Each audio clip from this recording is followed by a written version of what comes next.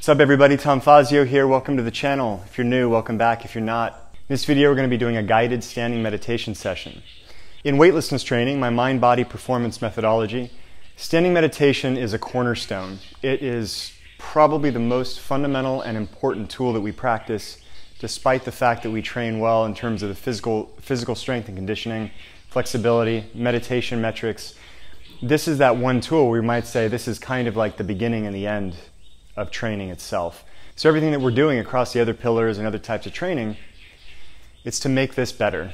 Before we get into it, I want you to keep two things in mind. Well, not during the meditation, you should be sensitive and alive within that practice, but going into it when you're training for yourself, right? So there are two things. First, our body is a tensegrity structure, right? So it's not stacked bricks kind of building this frame. It's more like a suspension bridge where we've got compression and tension members that together kind of equalize and normalize, create balance throughout the whole body, right? We've got bone, we've got soft tissue. Bone doesn't meet bone. In that way, it's more robust, it's more resilient, it flexes, which is fantastic. It makes us strong, it makes us agile, but the problem there is that in order to resist gravity and stay up above it, we have to create tension in some parts of the body if we have imbalances. So for example, if I start to have a bit of a forward lean, well, I can feel immediately I have to create tension in my lower back to keep from falling forward and falling over, right? On a larger scale, or let's say even a more subtle scale, every imbalance like that throughout the body winds up creating other compensations, right? So if we were to look at this kind of dynamic between performance and health or healing, anytime that we're creating tension, we are operating more from the sympathetic nervous system, the stress-based nervous system. And the other nervous system, the parasympathetic nervous system, doesn't quite engage to its fullest extent until we are fully at rest, fully relaxed. But how can we do that if we're carrying excess tension and creating tension just to keep up off the ground to resist gravity, okay?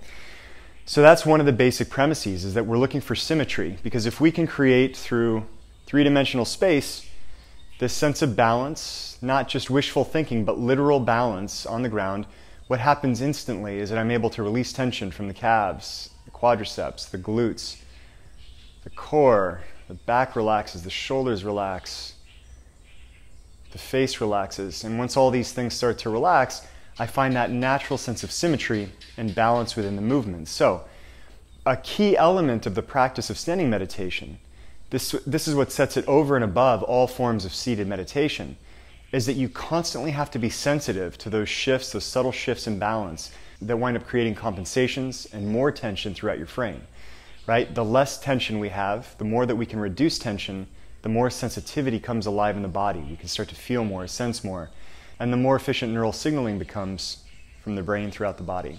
Okay, so that's the first one. Constantly seeking symmetry, not in the sense that we're desiring it, wishing for it, but we're sensitive to it. Once we sense it, we can start to shift and readjust and remove those points of tension, okay?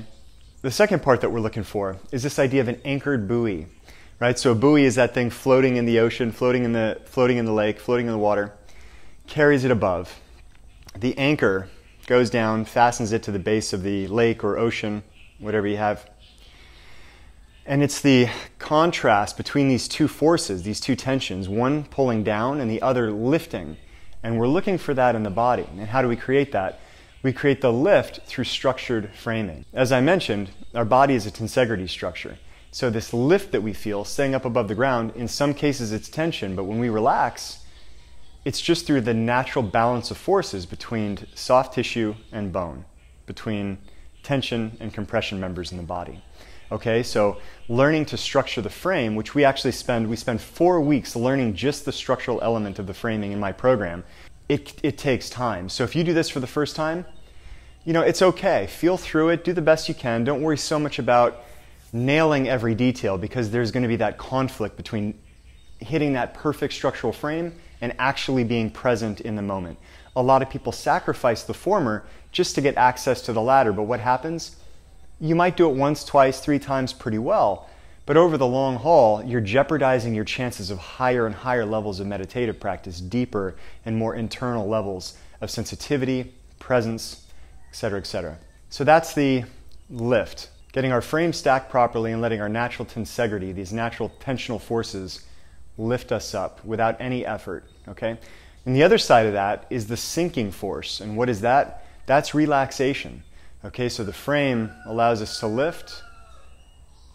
And then when I relax, my body starts to settle in. This is where the origins of rooting come from in Chinese qigong and in martial arts, is that sinking feeling that occurs. And I feel that pulling down. The legs become a little bit heavier. The upper torso starts to elongate. The head starts to lift. And we feel this elongation of the spine. Okay?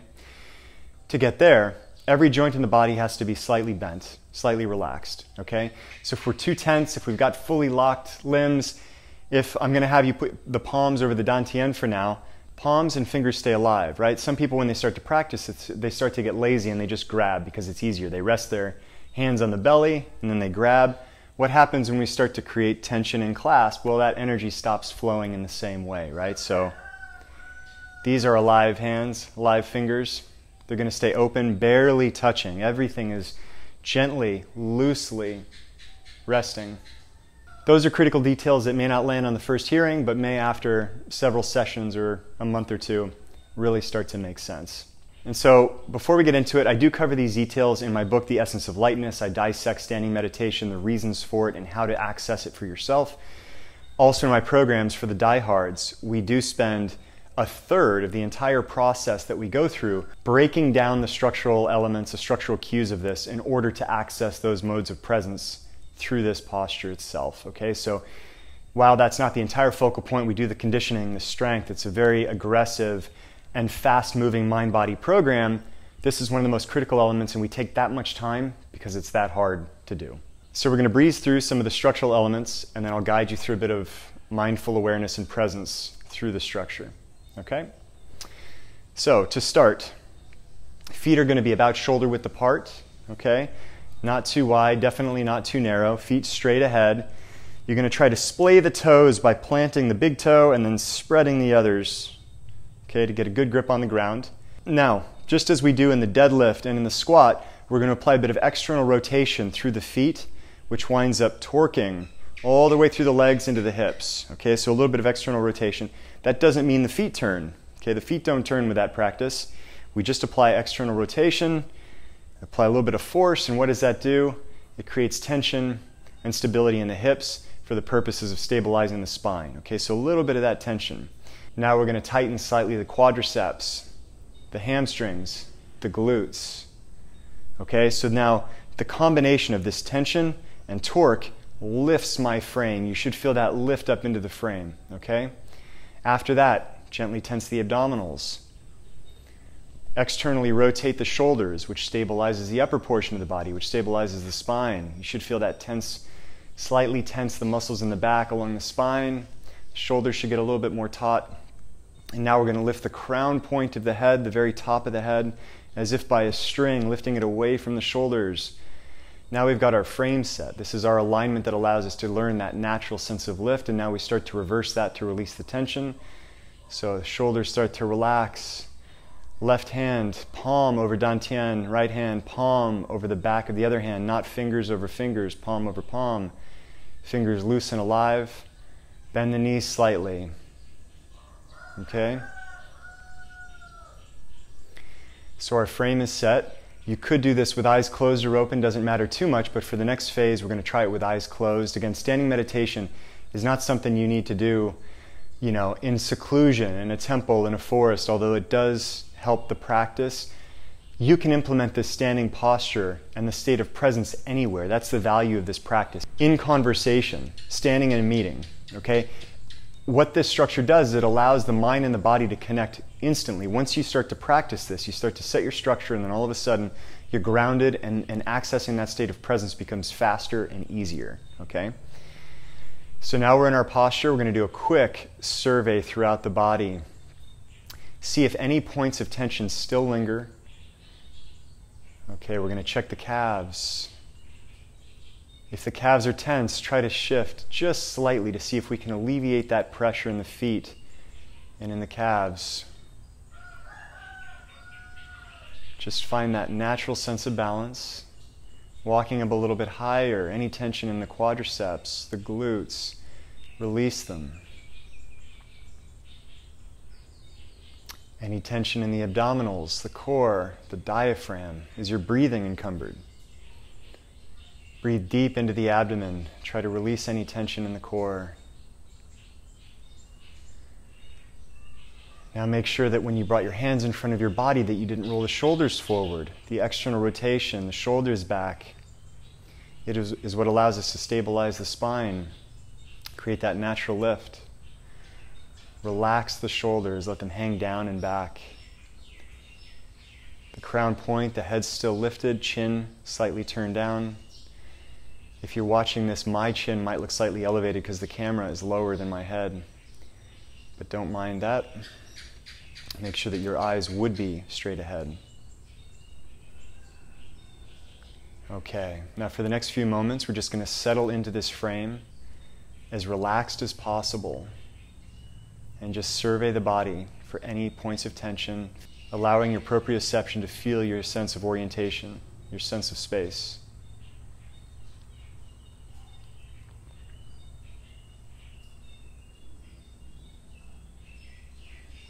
And we're going to bring our awareness to the abdomen, to the dantian, about 2 inches beneath the navel, 2 inches within.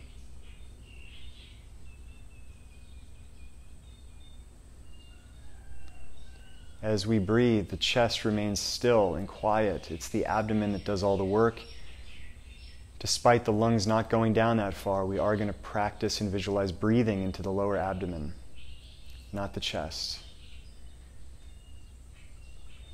That's what allows us to base, reduce stress.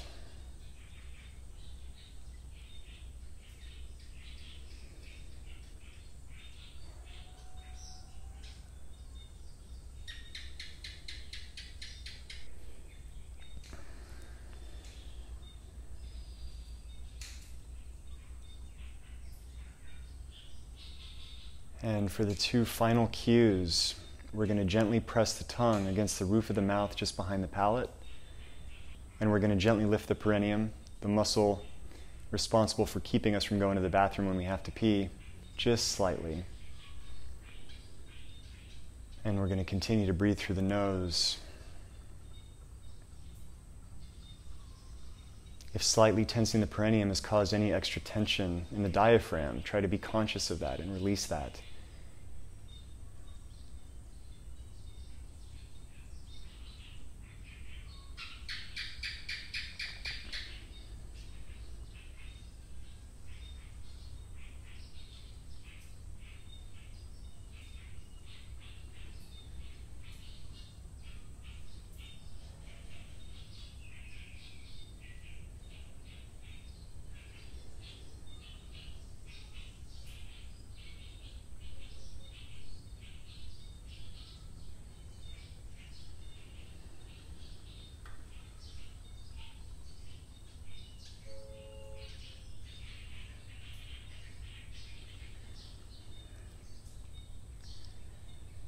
We're going to consider our dantian, that point in the abdomen, our anchor, that place that we come back to. If we start to lose focus, if we start to get distracted, we just reorient and bring it right back.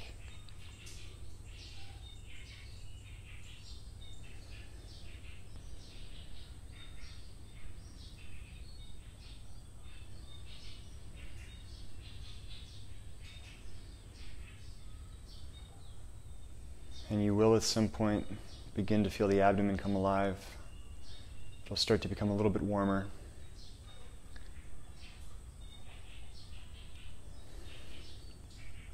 Other sensations may arise.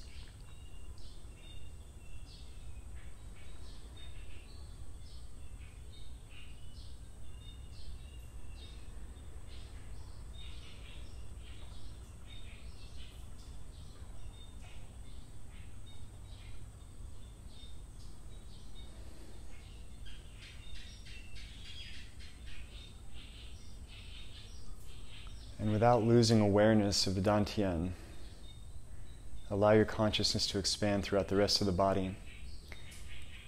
If you become aware of any other points of tension, make sure to release them by gently oscillating and finding that new sense of balance.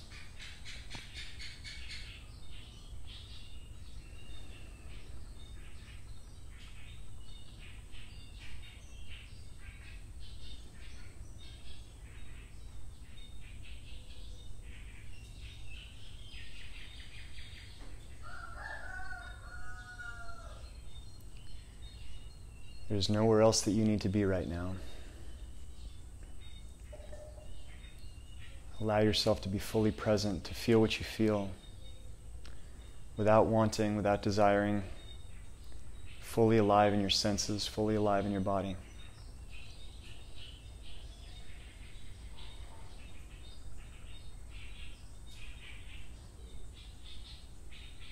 Entire body pulsing with the breath.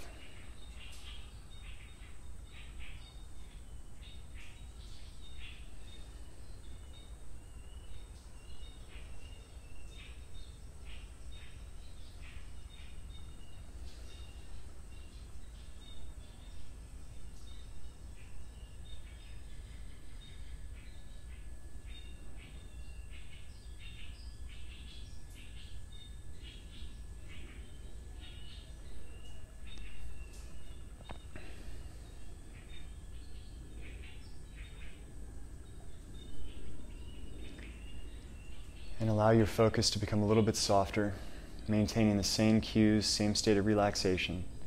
Consciousness expanding throughout the limbs, sensing through the torso, breathing as if through every pore in the body.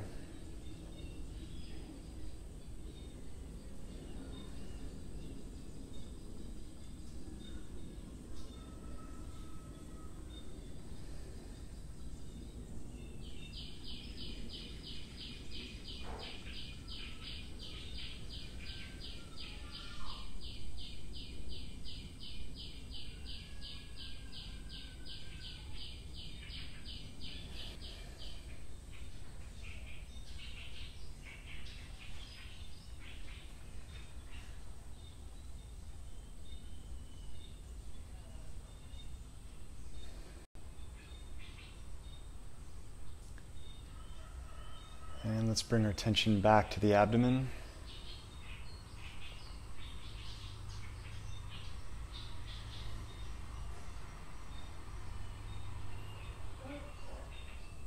For a few final deep breaths, and breathing in fully into the abdomen.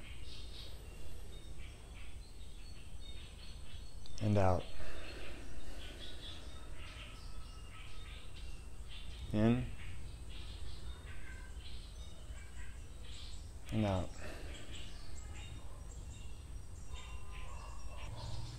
In. And out. And you can circle the abdomen clockwise.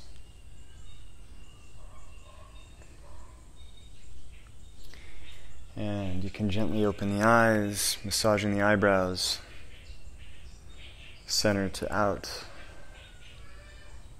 Massage the temples, rotating forward. Pressing the point just behind the earlobes, the crevice. Gently pulling the earlobes. And massaging the neck. Fingers drawing down and from back to front. Rotating the head. Okay, if this was your first time, awesome, congratulations. And if it's not, well done for coming back. Keep training. As I mentioned, this practice does take time. It might look from the outside relatively simple, standing and breathing, right? But the internal elements and structures are what make this a powerhouse tool of transformation. It's not just about presence. This extends into every aspect of life, your ability to heal, your ability to integrate, your ability to control your nervous reactions, whether you get stressed or can downregulate the nervous system under pressure. It is an absolute workhorse of performance. That's why we practice it, and it's a cornerstone of weightlessness, because it also offers that addition of that sense of lightness and symmetry that makes you feel lighter, holistically speaking. So take it on, please. Practice it. If you have questions, leave them in the comments section. And again, this is detailed a little bit more in my book, and if you're, a diehard for this kind of thing, I run a program a couple times a year, 3-month process where we look at the entire mind-body spectrum. Not for the faint of heart, surely. It's a pretty aggressive program, but we cover a lot of ground and we see awesome transformations. And last but not least, to manage your expectations. Look, a lot of people will talk about, maybe even brag about, how long they meditate each day. Deep meditation, the kind that actually lowers those brainwave frequencies down to maybe, alpha and theta, ideally, from beta. This is hard to sustain. I mean, practiced meditators might get lucky to have, a few minutes, 5 minutes out of 30 that are deep focus. And so the premise here, while we do want to sometimes stretch the boundaries for our endurance when we're practicing, the objective is really to have those quality moments of experience and connection that we can reproduce. It's a skill that we're trying to activate.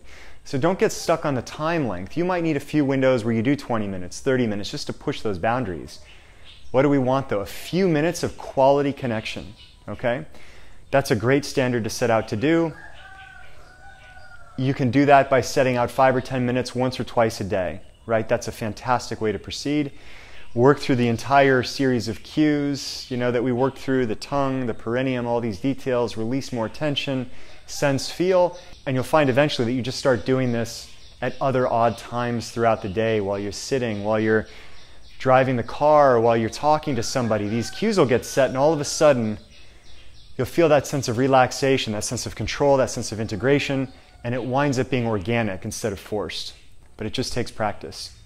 Okay, guys. Any interest in the book or the program, I have links in the description, and until next time, be weightless.